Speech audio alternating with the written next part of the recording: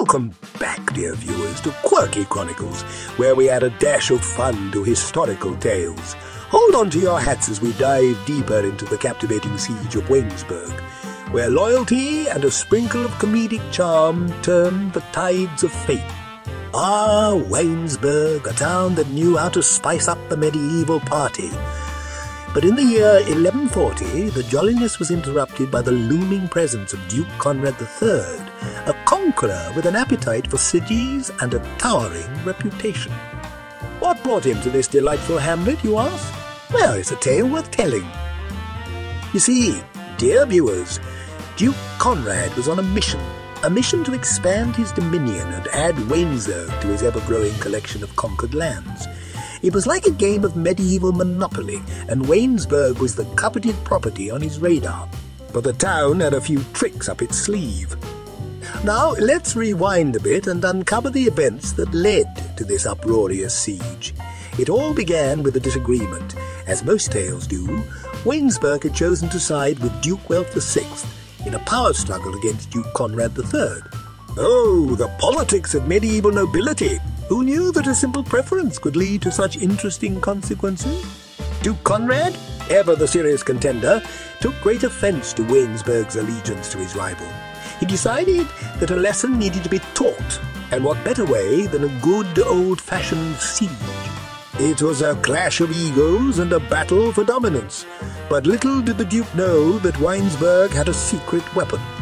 Enter Lady Hildegard, the mastermind behind Weinsberg's laughter-filled defence. She knew that traditional methods would be futile against the Duke's formidable army. So she rallied the townsfolk, and together they devised a plan so audacious, so utterly hilarious, that it would go down in history as one of the wittiest pranks ever played. Lady Hildegard approached Duke Conrad with an offer he couldn't refuse. She proposed that the women of Weinsberg be granted safe passage, carrying with them only what they could bear on their shoulders. But here's the twist, my friends. She suggested that the women carry their beloved husbands on their backs. Now, imagine the Duke's bewilderment. Picture the scene as the town's courageous women paraded through the gates, their husbands clinging to their backs like oversized backpacks. It was a sight that even the most stoic knight couldn't resist. Duke Conrad couldn't help but burst into laughter. And that, dear viewers, was the turning point of the siege.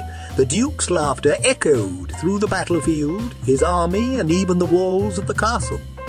The absurdity of it all made him realize that perhaps conquering Weinsberg wasn't as important as sharing in the laughter of its clever inhabitant.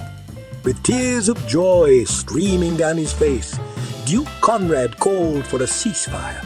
The siege had transformed into a riotous comedy show where tickle fights and belly laughs replaced sword clashes and battle cries. Weinsberg had turned a dire situation into a whimsical performance that left everyone in stitches. And so Weinsberg not only survived but thrived. The town's loyal and mischievous spirit had saved the day, proving that laughter truly is the best armor. The Siege of Weinsberg became the stuff of legends, retold with chuckles, a testament to the power of wit in the face of adversity.